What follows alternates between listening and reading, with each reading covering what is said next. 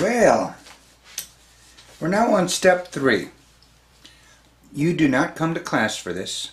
You can if we're bored, but this is just a check for you to discover something now. You've taken your time, you've done good 25 times singing along with the song, or yelling, or whispering, or rapping. I think music and singing to some degree is best, but it needs to be out loud. All right, now, step number 3. We're going to fill in the blanks. So it says here, puff the blank blank. What's that? Puff the, yep, magic dragon. Lived by the sea, yes. And frolicked in the autumn mist. What's your native word for mist? Is that kind of like rain or a fog or a cloud that's on the ground? Okay. In a blank called Honolulu. What? In a land, yes.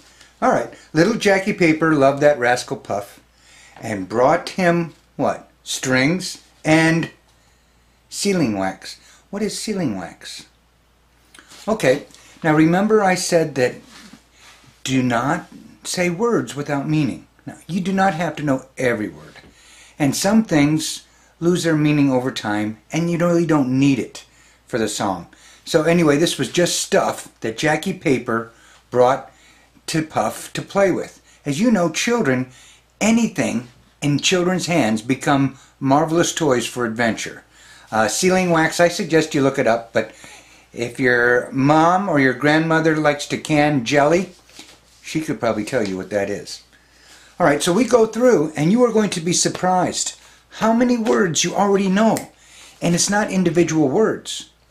You are recognizing patterns, phrases. Things make sense when they're a whole, not individual pieces. The puzzle pieces do not make sense, but you recognize a complete flower, a complete boat or car in those puzzles.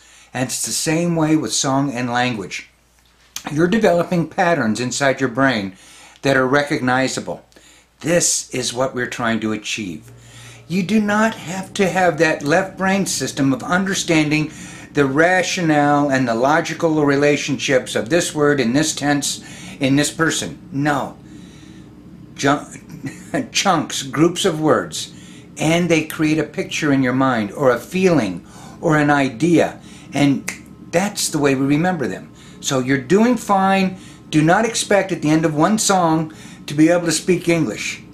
But over time, you're going to find that you effortlessly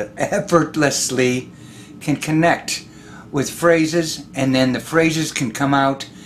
You may or may not get the phrases in perfect English, but your English is going to become fluent and feel comfortable to share ideas. All right. So we're already not memorizing words, we are memorizing phrases and sentences without even trying. Next step is going to be step 4. Okay? So I'll come right back. I'll give you another. Let's see, what else can we talk about? Oh, I know. Be patient with yourself.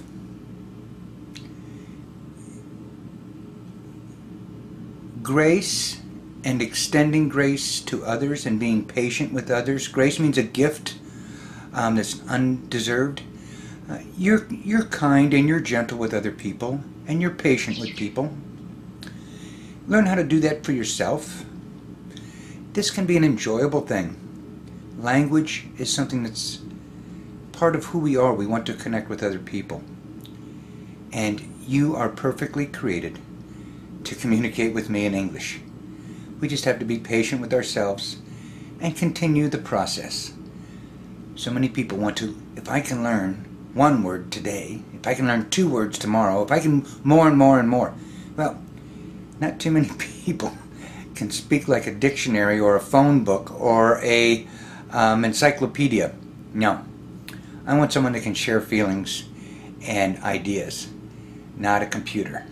Take your time, feel a lot, and express what touches you. It'll come.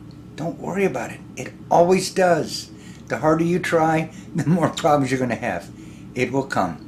Enjoy music. Let music reach in there and help you get your English out.